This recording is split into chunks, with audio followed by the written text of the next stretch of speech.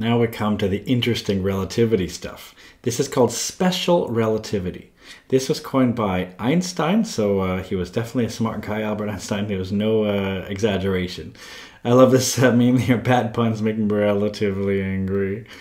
So when Albert Einstein came up with this idea of special relativity, the reason why it's called special is because it applies only to not accelerating reference frames. In other words, things moving at constant speed. So that's going to be one of the postulates, okay? There's two postulates. One of them is that the speed of light, in other words, c, the speed of light here, it's constant in all inertial or non-accelerating reference frames.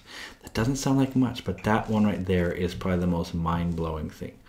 What it really means here, first of all, we have to know that this inertial frame means not accelerating. See, general relativity, that's for accelerating frames. And that gets way more complicated, so thankfully we don't have to go into too much detail for it. We do that more in the higher level version of the option. And there we still don't do so much of the math. But we do get pretty deep into special relativity, so we're going to do that one. It's considered the easier one. You're going to see it's a little bit mind-blowing too. So we're going to see that, yeah, the speed of light is constant in all inertial, non-accelerating reference frames, which is crazy. What that means is that if you're driving in a car, now imagine this, if I'm driving in a car and I'm going 100 kilometers per hour, and you're driving in your car coming towards me at 100 kilometers per hour, like you're also driving 100 kilometers an hour, then if I'm in my car, I'm going to think that you're going towards me at, let's see, 100 plus 100, that'll be 200, right? So in other words, I'm going to see you fly by me like seems like you're going 200 kilometers per hour relative to me. Some people call this the closure speed. But here's the issue. What if I was driving the speed of light in my car, and you're driving your car at the speed of light? You might think, oh, well then you're coming towards me at twice the speed of light, right? No. Our closure speed is still 1 times the speed of light. And that is what's just, it doesn't make sense. It doesn't seem to. Good news, it doesn't have to. That's one of the weird things about it. And this is probably the weirdest one. A lot of other scientists are really worrying about it. Einstein essentially said, stop worrying about it. Let's just say it's constant. Let's move on. So, and he just basically did the math of, you know, what happens from there. It's not basic at all. What he did was brilliant, way beyond me. But there we go. So this is the first thing, is that speed of light is constant in all inertial or non-accelerating reference frames. Second is a nice easy one, that the laws of physics are the same in all inertial frames, which means if I'm sitting on the ground and I'm going to just, you know, throw a ball up in the air, or you're sitting in a train or a car or something at constant speed, you throw a ball up in the air, there won't be any difference. You know, we can do all the experiments we want physics-wise, there won't be any difference. As long as you're not accelerating and I'm sitting still on the ground, no difference. Seems like that's pretty simple, and yet the results are quite amazing. So you can do all the derivations. You can actually do the stuff for time dilation and this Lorentz factor. You can do this with a really nice, long, lengthy thing about, you know, you can have a train. You can have a you know, light signal going straight up and then back down, bouncing off a mirror. But you can look at that from an observer on the ground, looking at how that will appear to be. And that's one way of showing everything. I'm just going to go and show you the results. So first of all, it's a Lorentz factor. This is a helpful tool when using relativity, for sure, for sure. We're going to use this. It's called gamma. Gamma, that's the Greek symbol gamma. I like this. If you're moving at the speed of light, you're going to have no time. That's because time and light, yeah, if you're traveling the speed of light, things are going to get very interesting for you. Good news, we can't really go the speed of light. By the way, this is a meme from South Park. So if we look at this right here, Lorentz factor, this is just a thing we're going to use a lot. That's just why we're going to use it, okay? It has no units, so it's just going to be this.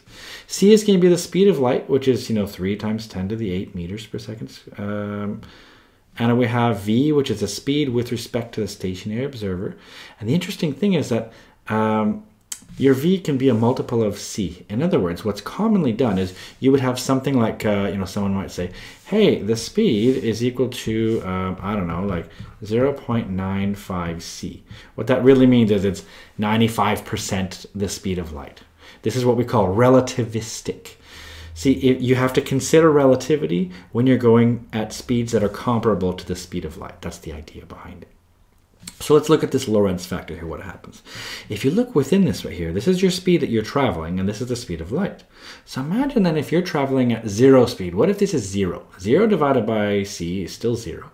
1 minus 0 is still 1. Square root of 1 is 1, so 1 over 1, that's 1. That's why this graph actually starts off right here. So at v equals 0, gamma is 1. But what's going to happen is the other extreme is that what happens if you get to the speed of light, c. Let's make this c here. Just imagine that in your head. C squared over c squared, that's 1, isn't it? 1 minus 1 is 0. Square root of 0 is 0. 1 over 0 is, error. It's undefined. So that means this thing right here is asymptotic. That's why you don't have to memorize this graph, but it helps to sort of know what it does. It means it'll be something that'll curve and it'll go sort of up to infinity here. So it won't ever reach it. So that's how this works. So as v approaches c, see that? As you get close to c, then gamma approaches infinity. Let's look at this. There's some things called the Lorentz transformations. So these are these transformations on how to go from one reference frame to another. So if we have a clock in reference frame S, that would be a stationary frame of reference. And we have a clock that's in the moving frame S primed, and we can have them synchronized. We can have, the two clocks line up exactly at some point. T equals 0. Well, if you're in those frames, you're going to both agree on how you measure y and z, but you're not going to agree on position or time. So this shows you how you can go from one thing to the other. So this is how you can compare position in the new frame compared to your position in your original frame or your stationary frame, and your speed and its gamma. This is, again, if it's relativistic, if you're going, some considerable fraction of the speed of light. Don't you notice this looks just like the Galilean transformations, just without the gamma? So there you go. And these are actually pretty easy to use. You just think, okay, position, that's going to be in meters. Lorentz factor has no units. This is position in stationary frame. Speed of your moving frame, that's going to be in meters per second. Time is going to be in seconds, and time is still going to be in seconds. Weirdly enough, time isn't exactly the same. This implies that time is relative. That's kind of weird, isn't it? So what is stationary and what's moving, it depends completely on the observer. Right? It all depends on who's watching. That's why we're always going to say speed's relative to someone or measured by someone. So you can be in the train, like this example I showed you in the last video. With that video that I showed you from Top Secret, for example, you can be in the train and you'll think that you're the stationary one. It's like the background is moving. So that's sort of how it works. We have a final one right here. This is velocity transformation. This one doesn't need gamma. So this right here, this is kind of weird, but basically you've got different frames of reference here. You've got the speed of a moving frame with respect to a stationary frame. Okay, so you have frame S and you have sort of frame S prime sort of moving along here. And someone who's in S prime, that speed is going to be V. Now, what's interesting, that's compared to S. So S is going to think that this guy is moving at V. However, you might have an object, some other object. Maybe you have something else that's moving. For example, like, this way. Maybe this right here, that could be called U. In other words, this object right here in stationary frame S might see some object U that's flying towards it that way.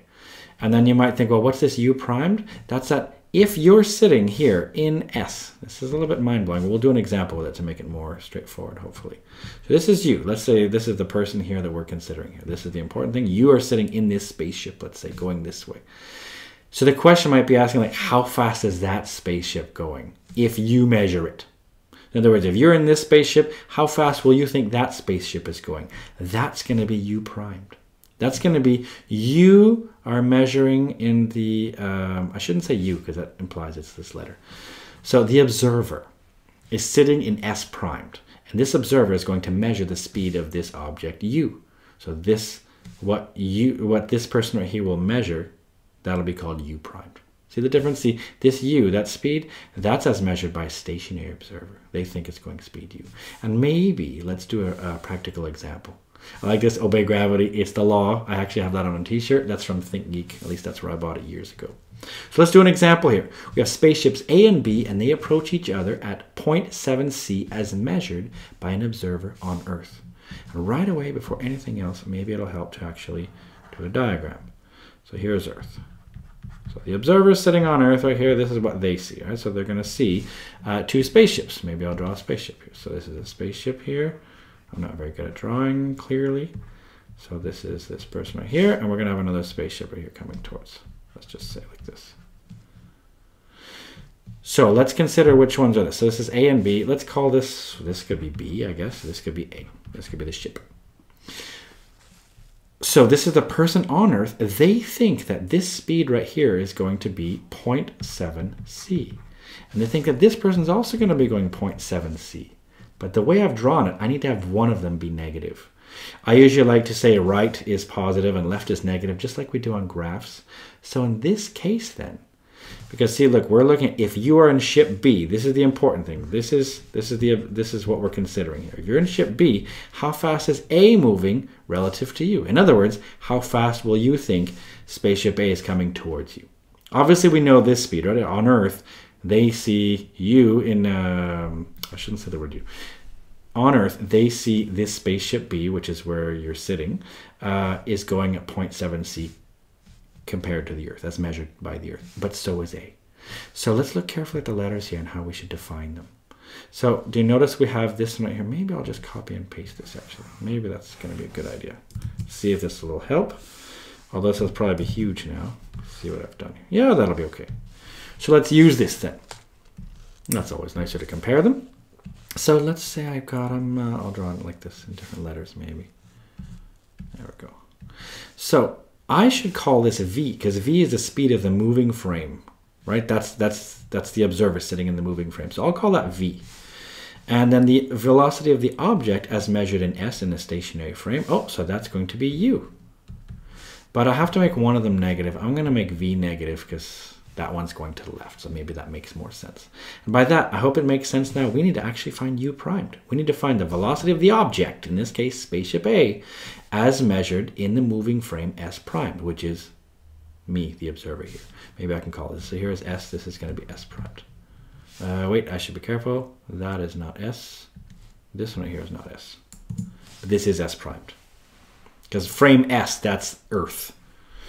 So you are sitting in frame S primed here. This is what you will measure. So let's actually do the math now. You'll see it's not so bad at all once we have it all figured out here. So let's do it. We've got U primed is going to be U minus V. In this case right here, well, you should always write this down right on your exam. This shows the examiner you know what you're doing.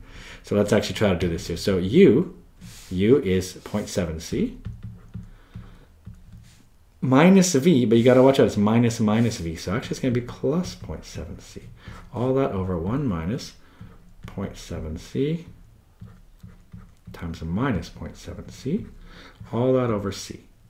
Now what happens here is this. We have U prime then equals, let's see, 0.7c plus 0.7c. That's 1.4c.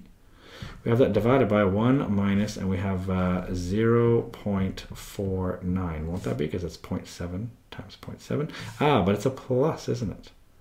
So let's just do that with our trusty calculator. Just let me just do this here. So I have 1.49, and I have 1.4 divided by that. I end up with a speed of, let's just see here, have I done this right?